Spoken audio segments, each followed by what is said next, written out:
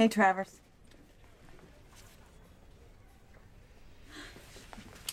Remember us? Sure. I brought the whole neighborhood with you.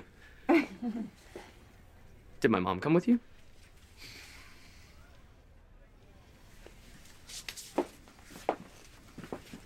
We brought you some muffins. You can share them with your roommates or maybe a favorite teacher.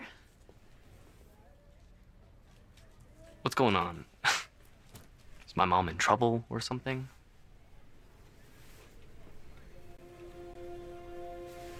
Come here.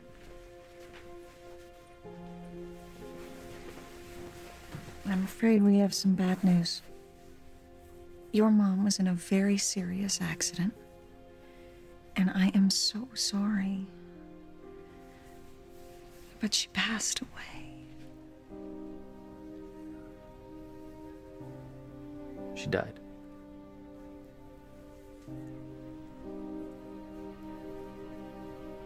When?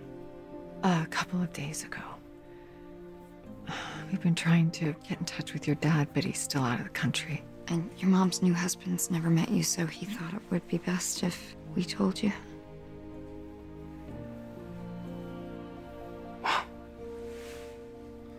If you'd like, we could give you a moment. No. I'm okay. Well, I have a class. I'm sure the school will understand if you need to miss a few days. I don't need to do that. I mean, I'm sorry she's dead, but we weren't very close. Still, she was your mother. Technically. But not a very good one. Look, Travers, we're all moms here. We've all made mistakes with our kids, and what we count on is when they grow up, they'll forgive us.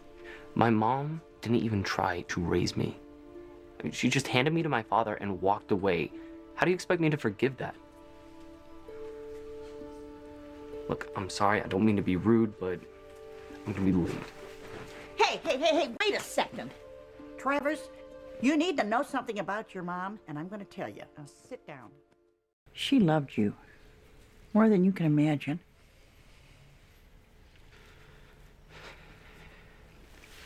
I really need to get to class. Hey! I realized I never thanked you for coming all the way out here just to tell me. That was really cool of you. We felt we owed it to your mom. Oh my God, I can't believe we forgot.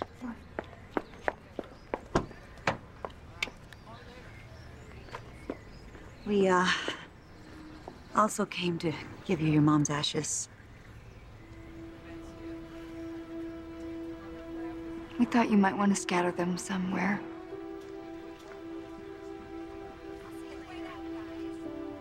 Unless that's a little weird for you. Why don't you guys take him? Are you sure? Yeah. You were her best friends. I'm sure you could think of the perfect place to put her.